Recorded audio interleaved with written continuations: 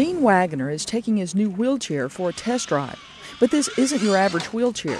This is an iBot, a specially designed power chair equipped to climb stairs and go off-road. The big difference between this is the mobility that this thing gives you is absolutely incredible. He's learning how to use his iBot chair at UAB's Spain Rehabilitation Center, the only center in Alabama certified to train patients on the iBot. The chair, made by Independence Technology, is custom programmed and calibrated to the owner's center of gravity. 6 gyroscopes and 3 computers on board allow patients to maneuver the chair at varying angles and degrees. It's very sensitive. I lean forward without touching any other controls. I can make it go forward to balance, or I can lean back and make it go backwards.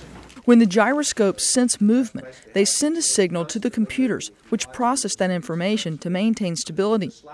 Dean Waggoner, a multiple sclerosis patient, says the iBot has given him new independence.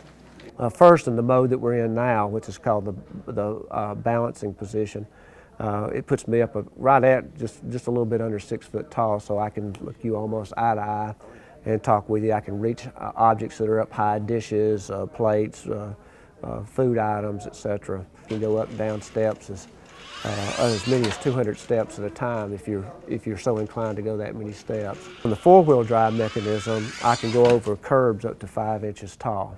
Up and over the curbs, I can ride around in loose gravel, loose dirt. I can go through water about 3 inches deep, and you can't do those in a regular power chair. Those are just no-nos. You're basically stuck to a smooth, level surface in a regular power chair. The iBot chair is priced at around $26,000. Insurance often does not cover the cost. For more information on the iBot, call Spain Rehabilitation.